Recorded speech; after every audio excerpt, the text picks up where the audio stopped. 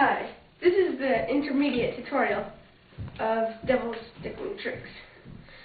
So, there's one that is barely on the intermediate. It should be a beginner trick, but it's just the 360 spin.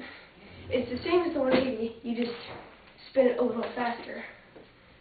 And it'll take a while to get perfect, but eventually you'll be able to do like 540s, and if you're outside you can just spin it like 30 times.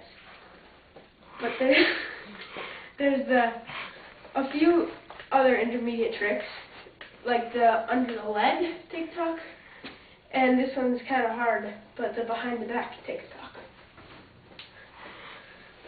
Then there's also a trick that you just use one stick, and to learn this, you have to, instead of hitting right here on the devil stick, you want to hit right here, and it will spin around your stick and land back up here, and then you'll continue the tick-tock. So it will look like this.